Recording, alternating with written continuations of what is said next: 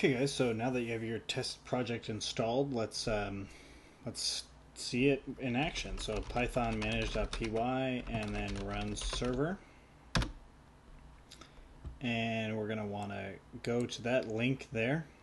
So let's go to Mark and just do that and press enter to copy it, and jump into Chrome and paste it. Press enter. There we go. We have our first Django powered page, Django powered app working. So this is the basics. From here you can definitely follow along with the rest of the class. So let me know if you have any questions. First and foremost, I am going to recommend that you delete, or well, let's see, so we want to delete all the test project stuff that we did. So just do a shift delete, permanent delete these items, yes.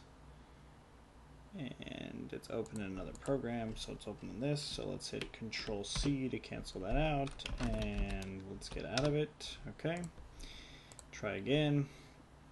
All right, so it's all deleted. Come out of edit, save changes, no. Would you like it to close the, yes, let's close them. Do not save, and there we go. So now again, if you remember, it's really easy to start a new one. So Django admin.py start project shopping, and that shopping folder will open up.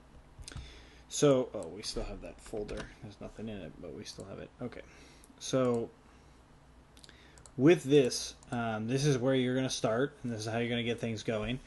And what you're going to want to do is just keep in mind that, you know, ls, when you see that on the Unix, it actually is dir, and that will pull that out. Other than that, you can follow along very well. I want you to skip the MySQL stuff, or the MySQL. You just want to use the SQLite 3. Just keep with that, because it's going to be the easiest for you to keep going. If you want to get in depth at some point, we will cover MySQL for Windows as well. So just keep that in mind. Otherwise, this is Windows. It's now set up, and you can continue on with the class. All right, guys. See you next time.